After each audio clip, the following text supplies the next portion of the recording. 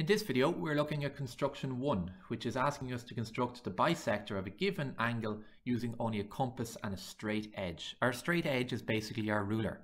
First thing we should do is construct that angle. So I'm going to construct an acute angle on my page. So with my ruler and a pencil, I'm going to construct a acute angle. An acute angle is one which is less than 90 degrees. I'm now just going to label the point A, where those two line segments are meeting. So I'm constructing the angle A.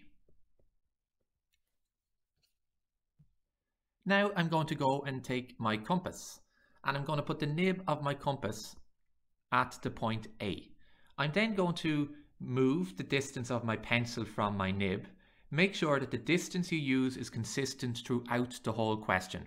So it doesn't matter what the distance apart it is, but you must keep it the same for the rest of the question.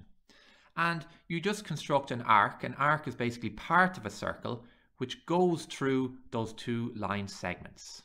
Okay, so I've drawn part of a circle with my compass. I'm now going to label the 2 points where the arc crosses the two line segments, and I'm going to label them B and C. And C. Okay, next thing I'm going to do, I'm going to take out my compass again. And I'm going to place the nib of my compass at the point B.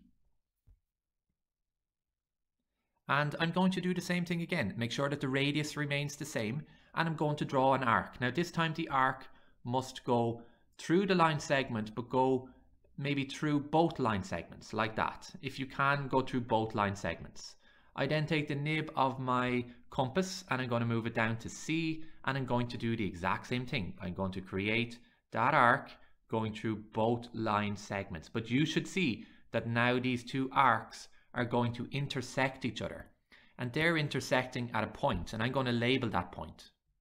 And they are going to intersect at the point D. So I'm just putting a little dot there, and they're intersecting at the point D.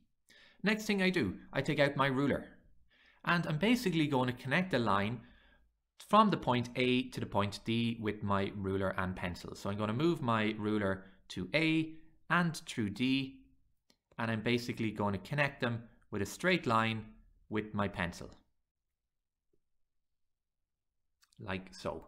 I remove my ruler, and you can see now that I've created the bisector of that angle. The bisector is basically asking us to cut it in half. To bisect something means to cut it in half. So both angles on either side of that purple line are equal in size.